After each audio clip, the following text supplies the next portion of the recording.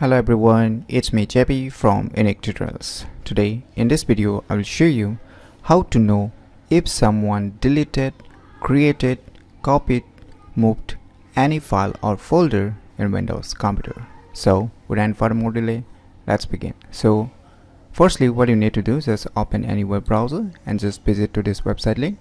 I'll be providing this website link too in the video description, so you can click there and visit to this website. So once you log into this website, you can see its web page, and here you can see on the right side file watcher, right? Just click on this under releases. Now below you can see here assets. So if you don't see a file, just click on this assets to display the hidden files. So you can see on the first list file watcher release.zip. just you need to download this file. So the file has been downloaded, and let me close the web browser now. So since it's a zip file, just double click it to extract the file. So you can see a folder. So you can see it's a portable version, so you don't need to install it.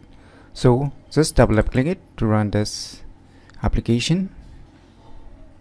So you can see this kind of user interface, right? So what I will do is, you can see here on the right side below, open configuration tools, just click on it. Now here you need to select a folder or the location which you want to track any changes that has been made. So you can click here, open folder. So say let me select a D drive. You can select any drive or enter drive. This PC you can select. I will just select a D drive and click on OK, and you can verify it if this folder or drive exists or not. So you can see this folder exists, so everything is done. You can just close it. Now below you can see here on the left side bottom, start listening. Just enable this. Now the application is active, so just minimize this. So let us do something with the drive. So let me create one new document file. So I've created a text document file, and let us go back to the same applications. Now it will display some information. So you can see a new file has been created with the name, this, change type, and where it is located. So even it will show you the file locations. So let us minimize it back, and let us go back to the folder.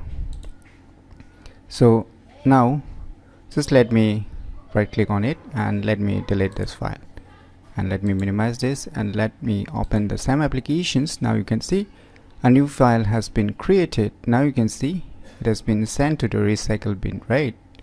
So you can see here a file has been deleted or sent to the recycle bin.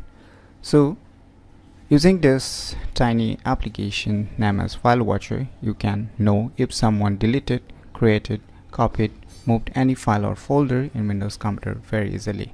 So if you want to make it run all the time when you start your Windows computer or turn on your Windows computer, then you can do one trick.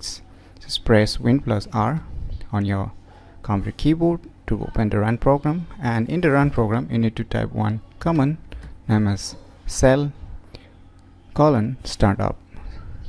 So you need to type this command, cell colon startup. You need to type this command and click on OK or hit enter, and just locate to the folder where you have downloaded applications. So you can see here file watcher, just drag it to this startup folder. So let me copy it.